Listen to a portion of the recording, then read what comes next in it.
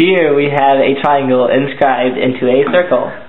The formula for an inscribed polygon in a circle is 2n times r times the sine of 360 over 2n. The 2n comes from n being the number of sides times 2, because we drew an altitude to divide the triangle into two parts. The 360 over 2n comes from the center circle.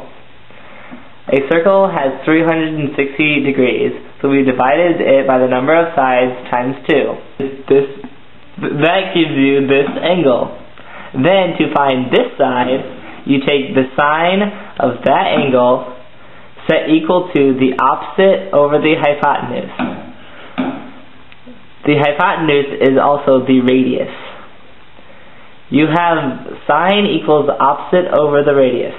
To find the bottom side, you multiply the radius by the sine of that angle.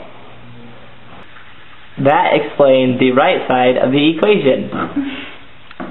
You multiply this by 2n, and you get the perimeter of the inscribed polygon. That is the formula for a polygon inscribed into a circle.